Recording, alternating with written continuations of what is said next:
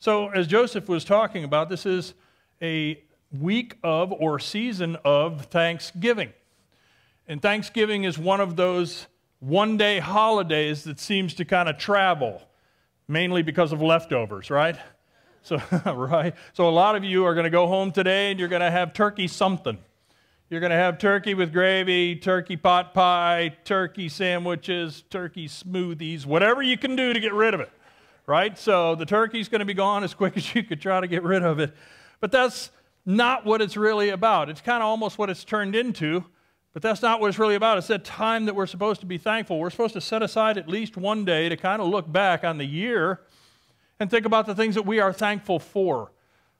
Even if our year has been a bad year, it's a time for us to be thankful for what we have and for moving forward. But all too often, I think that we see nowadays, because of commercialism, we see the meal as the thing that I can put into me to fuel me for what's coming next. Boom, Black Friday. I mean, isn't that us? Isn't that us as Americans? When people trample others for cheap goods mere hours after being thankful for what they already have? Isn't that us? Look at that lady behind the first lady. She looks like a Viking getting ready to go into a battle, doesn't she? She's going to get the television. I know it. She's got that look on her face. If any of these people resemble you, it's probably why you're here today. Black Friday. And it's slipping, it's encroaching. I mean, and I love Christmas, but I still hold to the tradition that Christmas doesn't go up at my house at least until the meal's put away on Thanksgiving. We kind of forget about this time. I don't know if it's because we don't. You can take that down now. That scares me. You can take. If it's because we don't want to think about Thanksgiving in that way. Sometimes Thanksgiving's a burden. Who's the one that cooks the meal in here? You spend 16 hours cooking the meal, right? And the rest of us sit down for 15 minutes and we're like, whoa, that was good. I'm going to go out and watch the game. You know, you wonder sometimes why. But why is because this is a time when we are supposed to be thankful. I always know when I speak in front of the church that there is a wide variety of belief systems here, at least places where you are in your belief. There are oftentimes people sitting in the congregation that do not believe at all. There are people sitting here who want to believe, but just can't. There are some people here that believed, but because of some event have lost a little of that belief, and then there's those of us who just believe. All varieties of people. So when I start to talk about thankfulness, I have to wonder in my head, okay, who is it that we're thankful to? Why are we thankful, and where does that thankfulness or that gratefulness go? If you're not a believer, maybe it's fate. Maybe you think it's the universe. Maybe you think that this last year you just had some good luck or bad luck. Or maybe you think that because of your own hard work, you are in the place where you are, and for that reason you can be thankful. There's just all kinds of areas of thankfulness. But if you're a believer, if you're a follower of Jesus, a Christian, then you have to believe that the recipient of your thanks, your gratefulness, is God.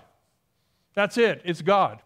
And when you do believe that, when you finally do believe that that is the place where your thankfulness belongs, then you start to understand that your thankfulness is rooted, or you can identify it through grace. It's connected to grace. It's the fact that we receive something that we may not deserve, and yet we get it anyway.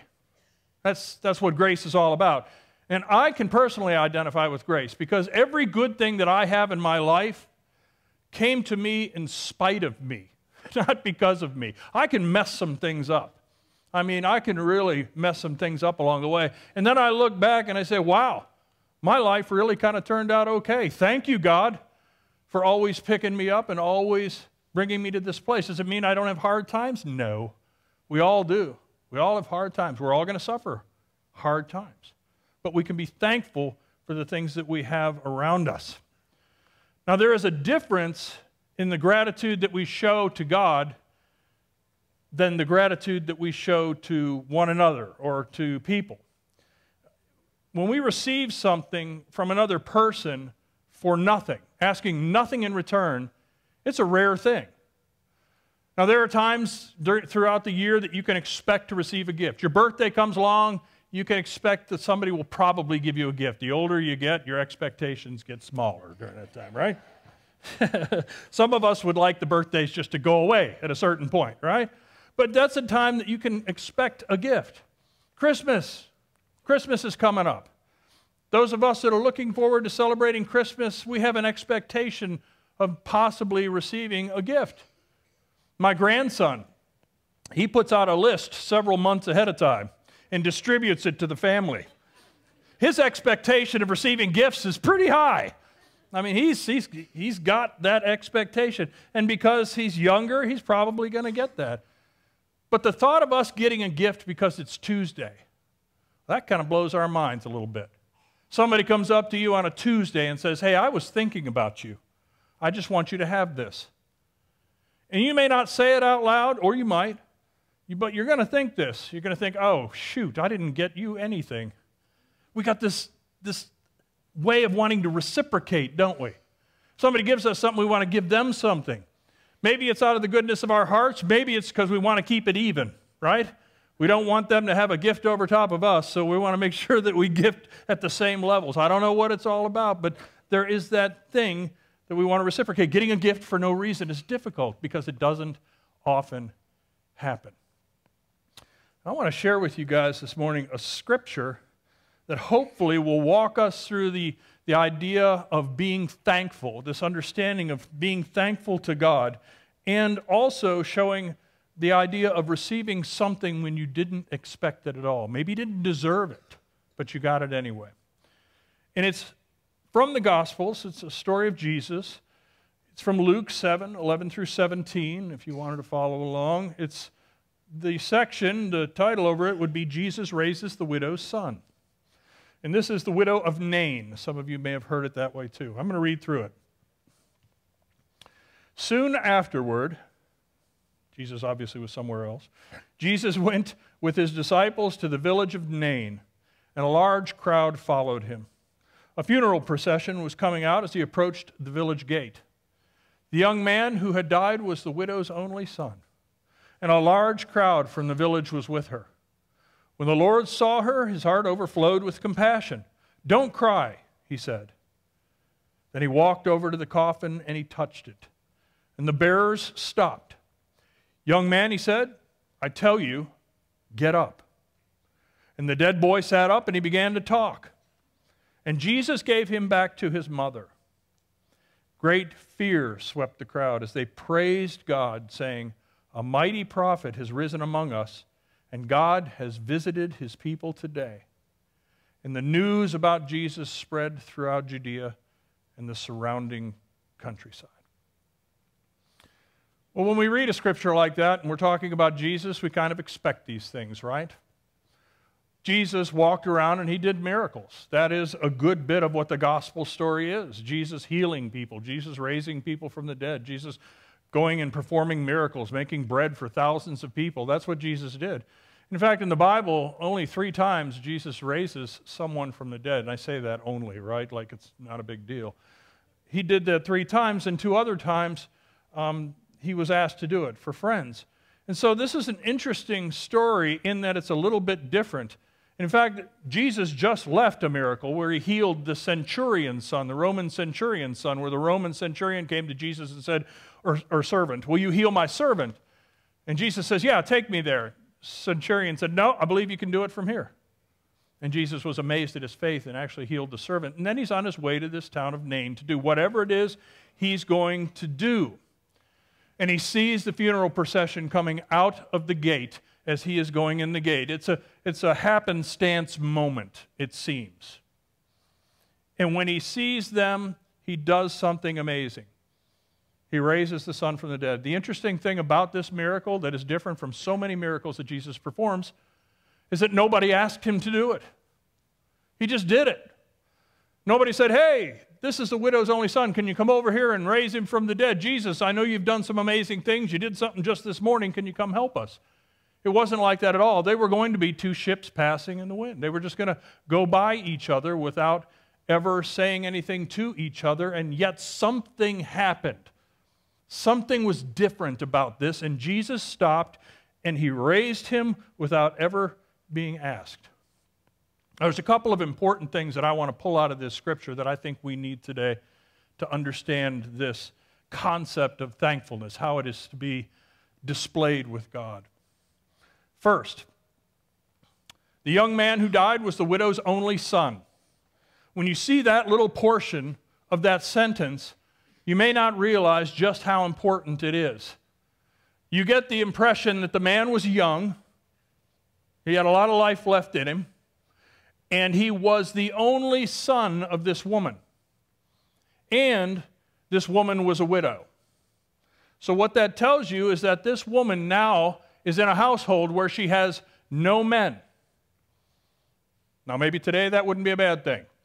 But back in the first century, to not have a man in the household meant that you did not have a provider in the household. This woman was looking at the end of her life as she knew it. The ability to make a living depended on either her husband, who was gone, which now fell to her son, who is also gone. She lost her only son. The widow lost her only son. She was hopeless. She was destitute at this point. She was probably thinking, I'm going to have to beg or rely on my family or hope that the church comes through and does something to take care of me. She has nothing at this point. There was no welfare system set up for widows at that time. The church helped when it could, but not all the time. So you got to appreciate the hopelessness of this woman as she is walking out in this funeral procession. Second, when the Lord saw her, his heart overflowed with compassion. With that word compassion, we see that a lot when we talk about Jesus. That word is in a lot of sentences when Jesus is being talked about. He has compassion. And sometimes it's like this. His heart overflowed with compassion. Sometimes we see an overwhelming sense of compassion that Jesus has. And it's usually just before he helps somebody that we see this word come up. And what's interesting is the Latin for what that is, compassion. The word that is used there is actually splancha. Splancha. It's the root of the word where we get spleen, kind of the center of us. And it's always used in this way when it's talking about Jesus having compassion, but it's also used when you use the word heartbreak. Have you ever had your heart broken? You don't feel it here, right? Where do you feel it? I mean, you just feel it in the gut. It's like somebody just punched you, right? And that's what this is talking about. Jesus has this feeling when he sees the widow who lost her only son. He has this overwhelming compassion for her. And that's an amazing thing if you think about it. I don't want to let this moment go by without us dwelling here for just a second, because when you look at our God, who is a loving God throughout history, if you look at the God of the Old Testament, he has sympathy for his people. When they are in captivity, when they're down in Egypt, he has sympathy for them. We see that. And it's a different word that's used in the Old Testament. When he looks upon them and he loves them and he remembers them and he rescues them and he saves them. God has sympathy for his people all throughout the Old Testament. But when he comes here, something different happens. And this is one of the greatest miracles in all of history. Now, I know the cross is an amazing miracle, and it's the place where each and every one of us was restored back to eternal life. I know that. We were saved at the cross, and I don't want to belittle that amazing miracle of God in any way. But the one in the Bible that blows my mind more than anything else is the incarnation. The idea that the creator of everything somehow slips into his creation. That just blows me away. I don't know how that happens, but there it did. And there was only one reason for that. And it's demonstrated right here. It is why we see this word so often when Jesus goes about healing. It's so that God could come from a place of sympathy to a place of empathy. He not only feels sorry for you, he is now hurting with you. He's overwhelmed with compassion for this woman. He feels it. Isn't that amazing that we've got a Savior that feels what we feel? Seated at the right hand of God the Father Almighty, He looks down and He's not distant. He feels. He looks down and He says, I know what you're going through. I've been there. And so we take God from a place of sympathy, and now He is in a place of empathy. I want you to remember that. Third thing, then He walked over to the coffin and He touched it. Nowadays, not such a big thing. Whenever I do funerals and do committals, I will oftentimes lay my hand on the coffin and pray. That is a common thing. But in first century Judaism, it was not only uncommon, it just didn't happen.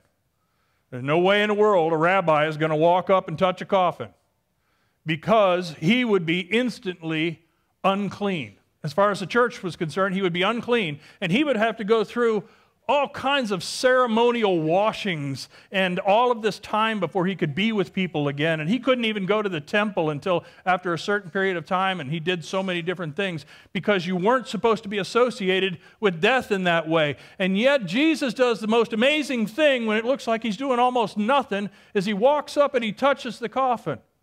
He just walks up and touches the coffin. He went completely against the rules of the church to have compassion for this family. Went completely against the rules of the church to have compassion for this family. I want you to think about that, those of us that are believers here today. I want you to remember this from this little moment here. Don't let the rules get in the way of love. Just don't let it happen. Right? I'm not asking you to step outside of Christianity or outside of the belief system of Christianity, but what I am asking you is not to let the rules get in the way of love. Jesus didn't. Fourth thing, and Jesus gave him back to his mother. I love that. I love that. There's the gift. There's the gift. An amazing miracle. Jesus raises the boy from the dead, but what the real miracle was the compassion that Jesus had for the widow, and He restores her son back to her because He knows that without him, she has nothing. She's destitute. And He gives the son back to her. A gift. The compassion that Jesus had was for the plight of the mother. And so He restored her son to her, immediately putting her in a place where she was no longer destitute, where she would no longer be a beggar. He restored the boy to life, but she was given her life and livelihood back to her. That was the gift that nobody expected would happen. And so when this gift was bestowed upon this widow, the very next thing that comes up is the final point in the Scripture. God has visited His people today. The people praise God. When they see what Jesus did they say, wow, show me how you did that? No, they just praised God. They knew it was a miracle. They knew that God did this. They praised God. They knew that the recipient of their thanks was to be with God. He was the proper recipient for their gratefulness and for their thankfulness. Grace, seemingly coming out of nowhere without being asked, and changes a life. I want to tell you a story from my life. Hopefully you can associate with this, that is this same kind of story, this idea that grace coming out of nowhere changes a life. It's a raising from the dead kind of story. When I was early in ministry, I was a candidate for ministry at the time. And so I'm going through, I have to prove my way through all of this. I'm going to seminary, I'm doing all the things. But I was also in the military. So I was assigned from Fort Gordon to Fort Huachuca, Arizona. Some of you guys may have been out in beautiful Fort Huachuca, Arizona.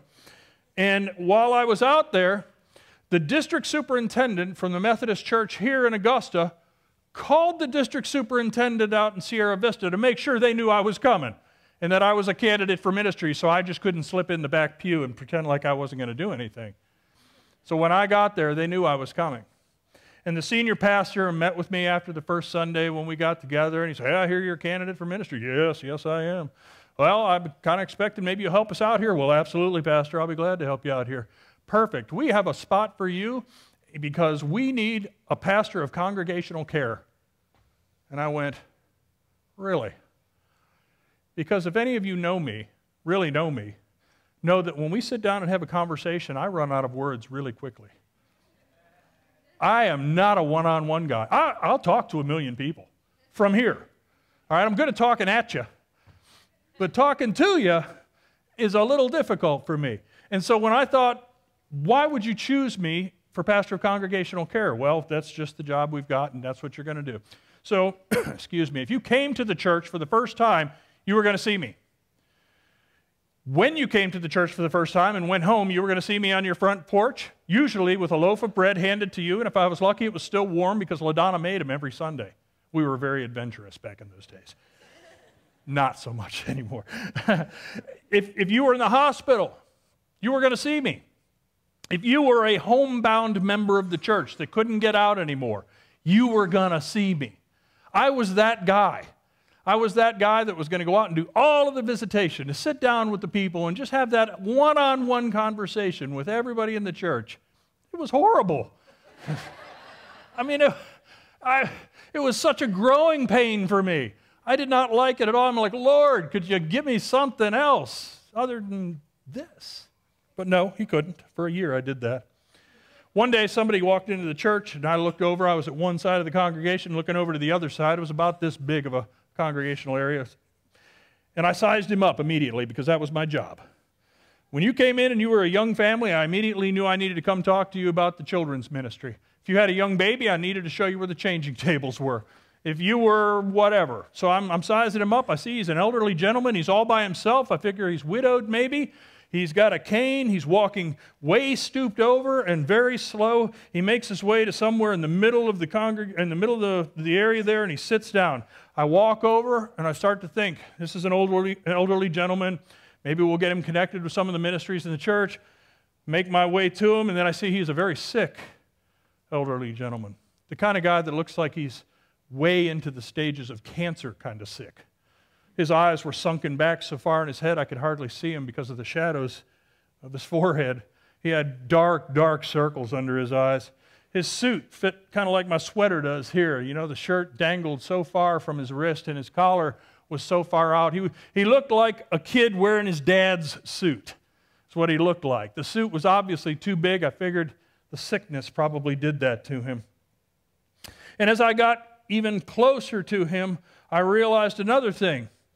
He wasn't an elderly man. In fact, I found out later he wasn't much older than me. His name was John.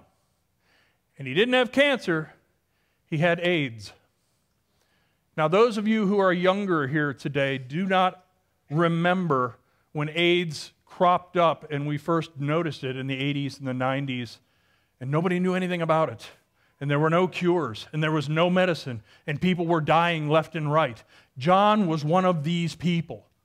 He had AIDS. He was dying. He looked like a skeleton with a suit on when I saw him. He looked terrible. And I will tell you that he terrified me a little bit. We didn't know enough about it, or I didn't know enough about AIDS to know what I could or couldn't do. And here I am, pastor of congregational care. It's my responsibility to care for John. That's my job. It's to care for John. And so I'm doing my job. I go over and visit him in his house. He invites me over. I'm paranoid.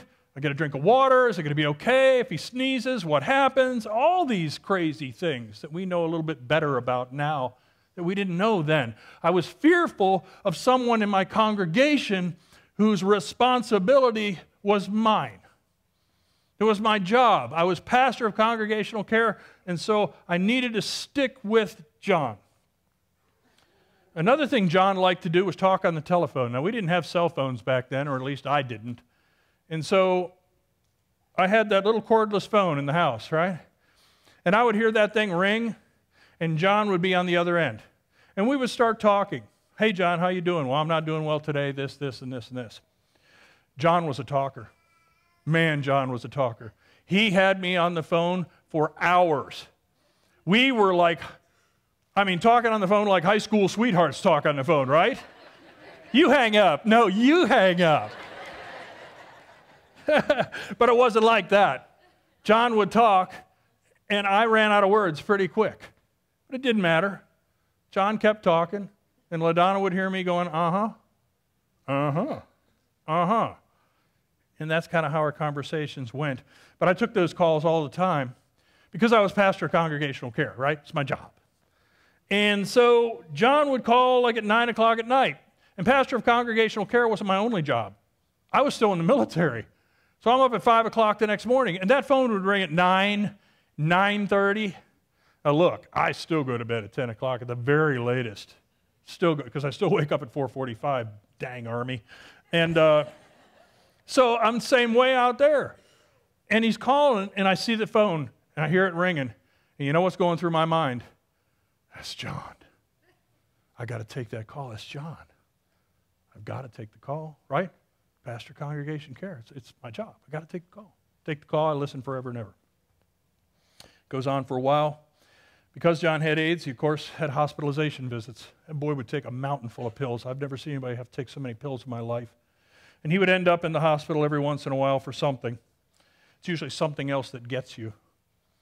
And he would be there, and because he had such a complicated disease, Sierra Vista had such a small little hospital, he couldn't be seen in Sierra Vista.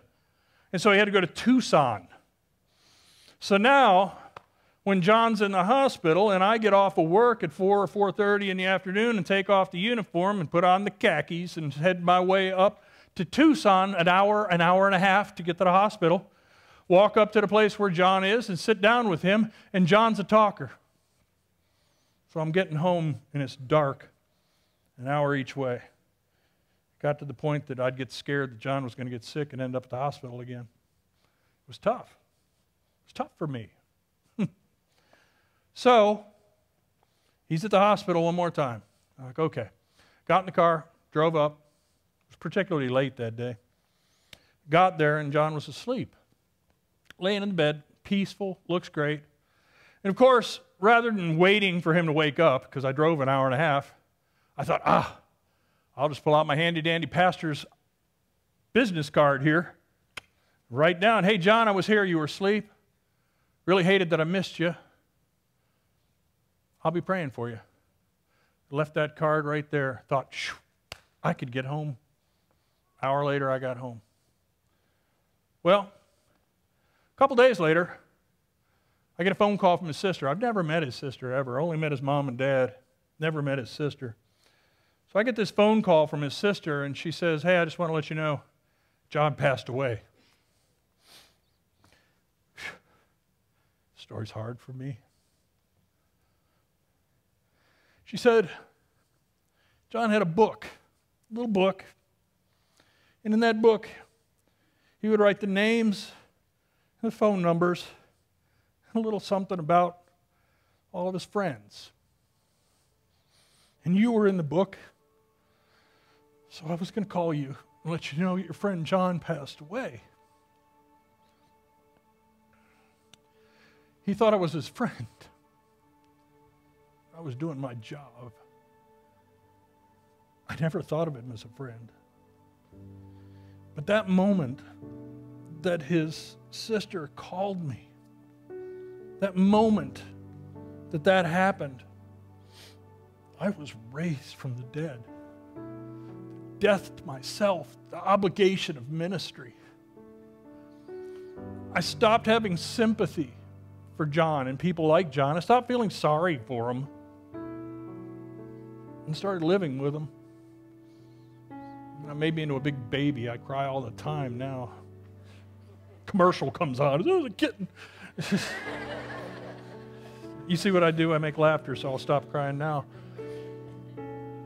But that's what happened that day. I want you to remember that. That is the beauty of God. God loved you so much that He sent His one and only Son.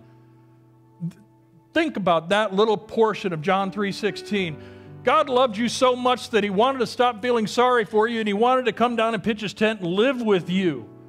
Jesus had compassion over the people that He healed. Jesus had love for them. Jesus went the extra mile for them. He stayed up for them. He visited with them. He held them. He raised them.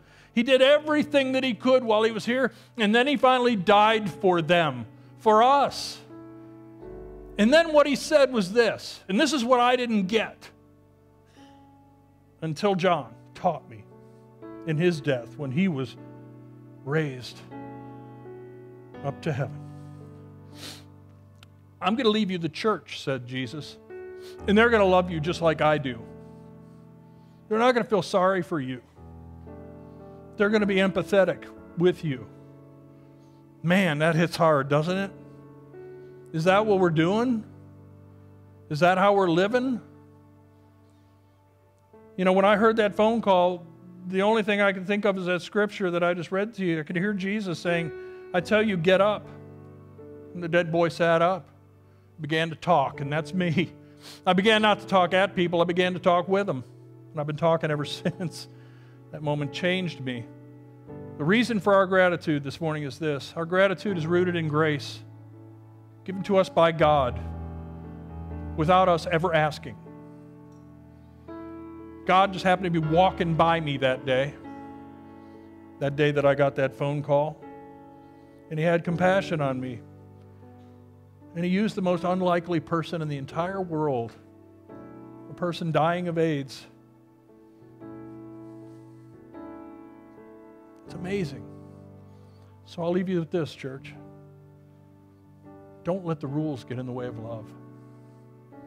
Don't let anything get in the way of love. Let's pray.